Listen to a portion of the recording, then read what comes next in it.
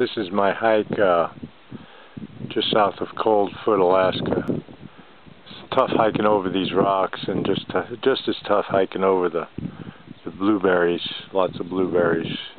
They're a little sour, but they taste pretty good. And I'm going to stop because it just gets too steep up there, and climbing over these rocks gets too dangerous where it's steep. So I went about halfway up, and it's a really nice view.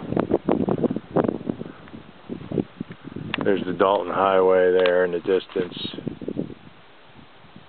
and the near ribbon is the Dalton Highway, and the far one is the Alaska pipeline, oil pipeline. And I don't know if you can see my car right there, little white dot.